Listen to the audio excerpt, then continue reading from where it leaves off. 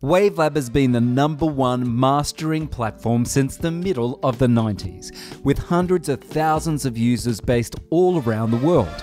To celebrate the 25th anniversary of the creation of WaveLab, let's look at 25 interesting things you need to know about WaveLab.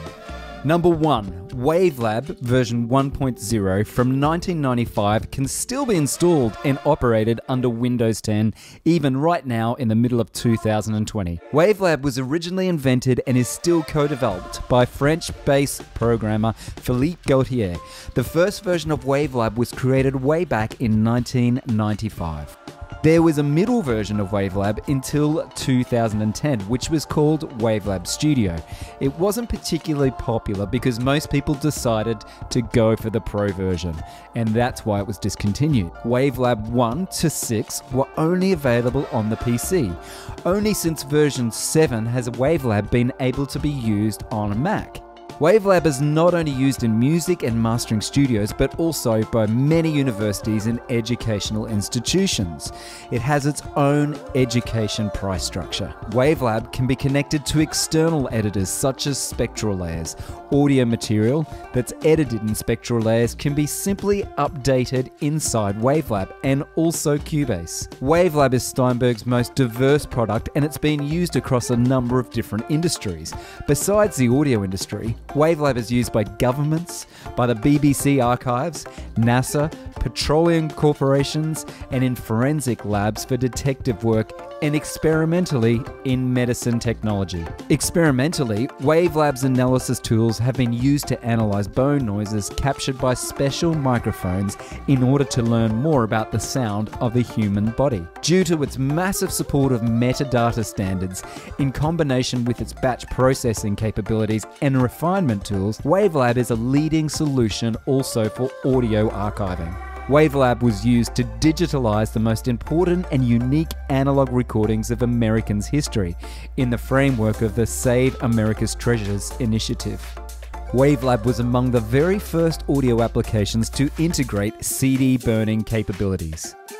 Number 12. In contrast to many other audio products, WaveLab has seen two major user interface updates in less than 7 years.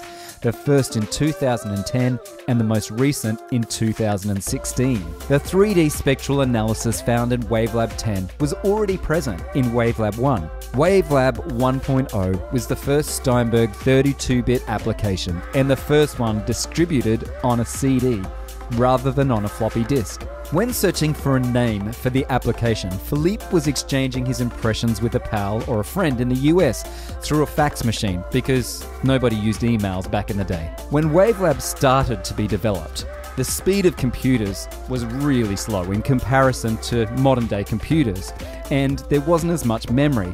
So from the start, WaveLab has been built with a culture of optimizing CPU and memory resources.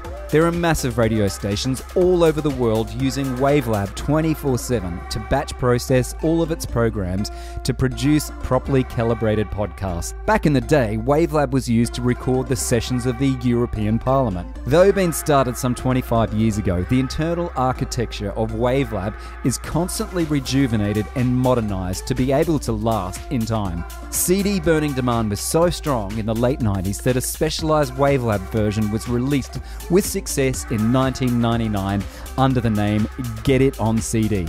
Due to the development efforts for WaveLab 7, the life cycle of WaveLab 6 was the longest in WaveLab's history, and it took some 57 months. WaveLab Elements, the entry-level version of the WaveLab product range, was called WaveLab Essential in former times. With version 7, it changed to Elements, so it could be in line with other Steinberg products. WaveLab has been shipped to approximately 500,000 users since its launch. WaveLab is the Steinberg brand's oldest brand still being sold today, second only to Cubase. Finally, did you know that WaveLab 1 was released on a mini CD? There's 25 amazing things you probably didn't know about WaveLab. If you subscribe to the WaveLab YouTube channel, you'll find plenty more videos offering all kinds of information on how you can use WaveLab.